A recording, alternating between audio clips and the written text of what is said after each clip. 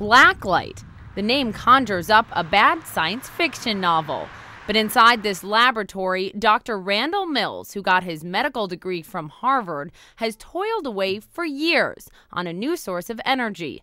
A discovery, he says, on the scale of fire. We think this will be the replacement for fossil fuel, gas, nuclear, and other forms of energy. There's no nuclear radiation and there's no CO2 emissions. So we've done that all on less than $60 million with under 30 people.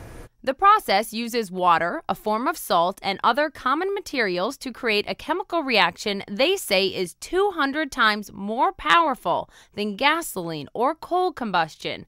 And it's cheap, estimated to cost 1 to 2 cents per kilowatt hour versus 6 to 10 cents for coal or natural gas. The only problem, many scientists say the technology violates the basic laws of quantum physics. What we're seeing is a significant burst of heat. Blacklight hired engineering professor Peter Janssen of New Jersey's Rowan University to independently validate its claims.